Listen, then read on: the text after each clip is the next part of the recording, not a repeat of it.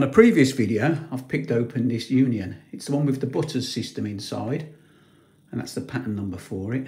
That pattern number relates to the actual butters system. It's just a different type of lever system, pretty cool. I have done a video looking inside this one, so I'm not going to open it up today, but I will put a link in the description below if you've not seen it. But the reason why I've brought this one out is because I didn't realise my favourite lock, which is this big old Union, and I've picked it many times, I didn't actually realise this lock had the butters system in. Obviously, the patent numbers, British and South African, are the same as those.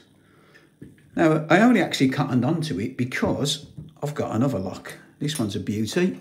It's in the box. It's a Union again, and it states on the box, butters system. So, inside this box, we have another beautiful, big, all brass Union, again, with the patent number on. So, yeah, I didn't realise until I got this lock that this one had the butters system in it, and I've picked that many times. So I thought I'd just show you this lock off. As you can see, it's in the box. It's new, even though it's tarnished, but it's a lovely big old lock.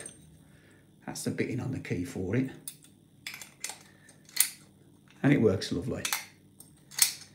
So we're going to have a go at picking this one open today, and I'm going to use this bent nail tension tool. But if you look at the bottom of the upright, I've filed a little nick out because inside this, you can see there's some warding.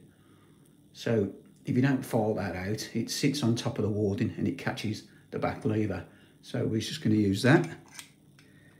Make sure we get it right in. Put the tension on.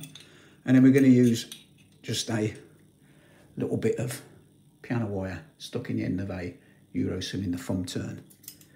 So, right, let's see if we can get this one. I have picked it, and it's actually trickier than the other one I've got, and it's probably purely down to it's new and not as worn inside.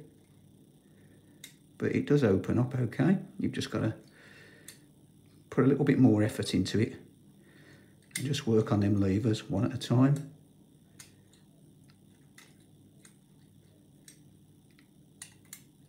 Beautiful lock this there.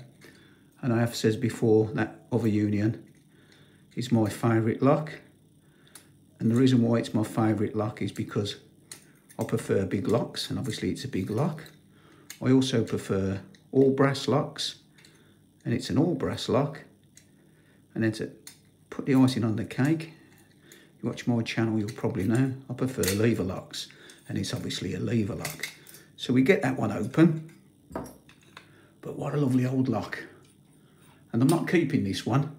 This one I've had for a while, so it's still my #1 favourite. And somebody's having this one off me. I'm not going to mention who, but I'm sure at some stage you'll see it on their channel. So anyway, that's it for now. As always, thanks for watching, and I'll see you again next time. Try a bit.